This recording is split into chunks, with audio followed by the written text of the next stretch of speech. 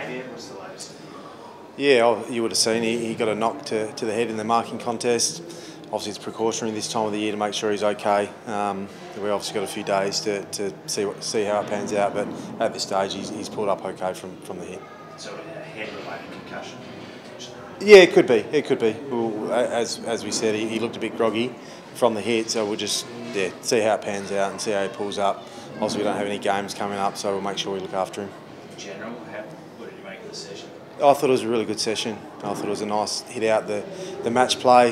We had a focus on stoppages at one stage as well, and yeah, there was some pretty good performances all around from both groups. So it's each session's been getting more intense and a more focus on the match play, and with games not that far away, it's important that we get a good hit out. A little bit of a longer one because of the full day break coming up. Yeah, I think that adds to it, but I think you'll find that our sessions will, especially Mondays and Fridays, will be pretty big sessions with a match play focus now. So the sessions will drag out a fair bit. Obviously, it's good that it looks like he's going to be okay concussion-wise, but is it a bit more worrying when someone like Durs goes down given his injury history, especially when you see it happen? You think, is that a shoulder? Is that a back? Well, yeah, fingers crossed. When when you're playing match play and it's pretty competitive.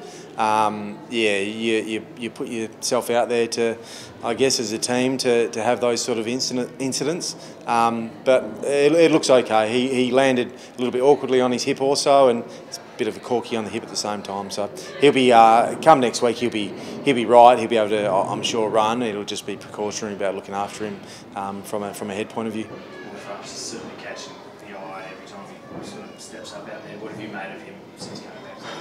Well, I think he's just building. I think each session he's got better and better, and he's able to sustain, I guess, more run and more physicality out there. And, like you've seen his weapons come out each session, you see more come out. So he's been enjoyable to watch his progress so far.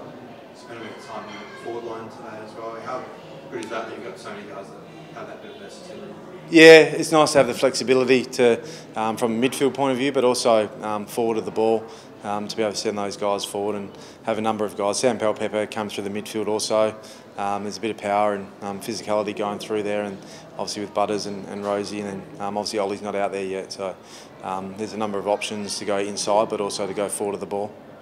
How far away is Ollie? Are you expecting him to be back for the trip to WA? Yeah, I think so. I think he'll be close. If we head over there and play those games, then I think Ollie will be around the mark. It is about round one, so we're not going to just throw him out there for the sake of it, but hopefully he's up and running by then. Francis, in terms of midfield forward, what are we expecting?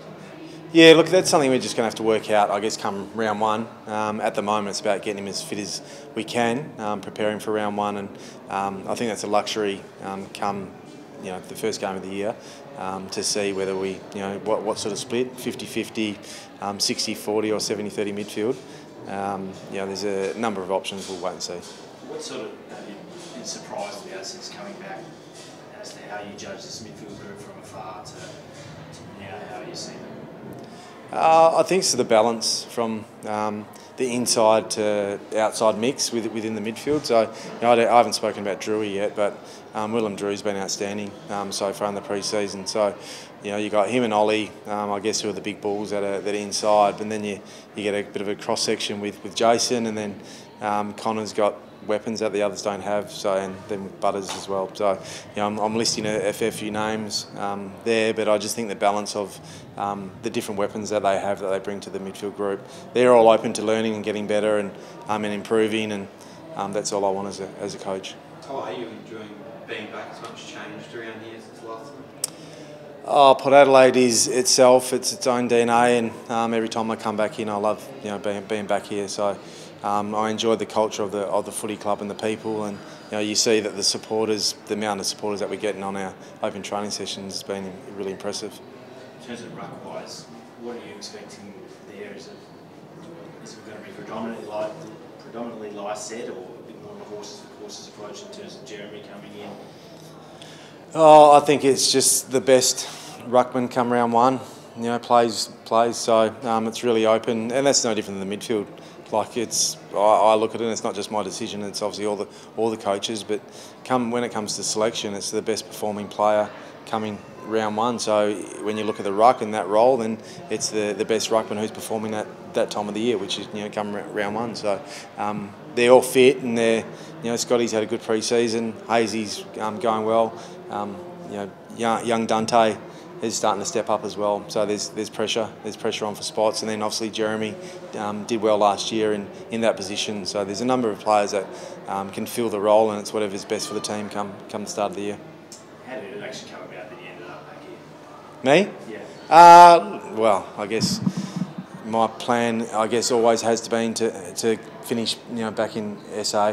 When I say finish, to come back, I needed experience to go away to a different team and learn, and to go, over there under Justin, who I really respect as a coach, and there was a lot of things that I felt I had to learn, and he was there. I thought he could teach me a lot, and I think I learned a lot.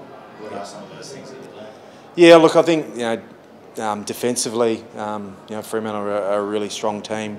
Justin had a really strong DNA with his team defence. I think personally that's what I wanted to learn a lot in that area, and I did. And I guess the way the football club, everything's, all football clubs are different, and they're run differently and see things differently. So it was nice to get a different perspective. What have you made of some of the speculation about you potentially coming here to succeed in camp? I don't even think about it really. I think for me personally, it's just about me improving as a coach and getting better and learning. And I learned a lot from Ken in my early days as a coach, and to be able to go away and then bring back, some more intel and more experience as a coach and help him out is what I've wanted to do. And he teaches me a lot. He challenges me as a coach in different areas, and I'm only going to get better coaching with him. In general, though, do you have senior coaching ambitions down the track? Oh yeah, I want to be a senior coach one day, but I'm not in a rush to do that. I'll just keep learning, and when that time presents, I'll be ready to go. Tom Scully, another reasonably impressive session out there for a young fella. What have you made of him so far? He has been impressive. He presents at the ball. He's obviously over 200 centimetres. He's hard to defend as a tall guy. So each week it looks like he's getting more confident being out there with AFL players, not 18-year-olds. So he's been impressive. Just on Orazio, what's the update? I think he'll train next week. So he was a little bit tight in the calf last week. So we're just looking after him. He's had an outstanding pre-season up until now. So we're just making sure that he's okay. So he'll be out there next week. Is it just with his situation, just cautionary, yep, given everything that he went through last year? Yeah, definitely. We're just making sure we look after him and have him ready to go for the start of the year. Anyone else catching the eye out there, maybe not a few? Yeah. Oh, look, I think they all are. As I said, Drew's been great. I think there's been a number of players that have come in. Obviously Scully being a young guy, but yeah, all of them. Touch on Jason as well, with those games coming up in WA. I'm expecting he'd be fit and ready to go for that. How exciting is that going to be to see him with Port Adelaide for real? Yeah, I think everyone's excited. I could hear the crowd every time he got the ball out there today. Getting pretty excited by it. So obviously, he's only a second-year player. So there's obviously expectations with where he's come from, being a #1 draft pick and things like that. But Jason's got a lot to learn as far as AFL footy and what the game requires. But he's been really open to learning and getting better. He wants to be a good footballer, so he's ready for that, and he'll get better. But he's not going to be that straight away. Sin's obviously moving back as well. Is he someone that you think is more likely to be at halfback versus on a wing? I don't know. Sinny's, he hasn't been out there yet for, I guess, me personally to make that judgment.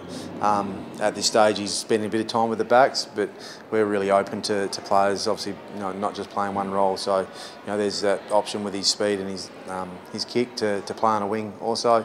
But the first thing for him is to get out there on the track. Thanks, guys.